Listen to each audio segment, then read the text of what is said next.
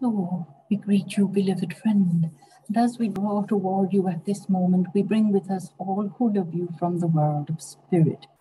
We would speak today of overthinking, and we would want to remind you that overthinking often causes unnecessary anxiety.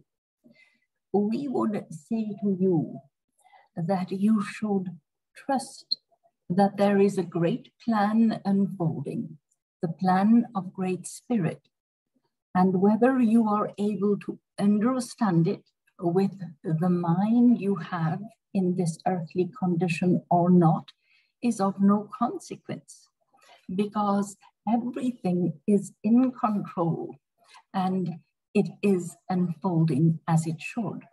So we would say to you, be cautious when you are overthinking.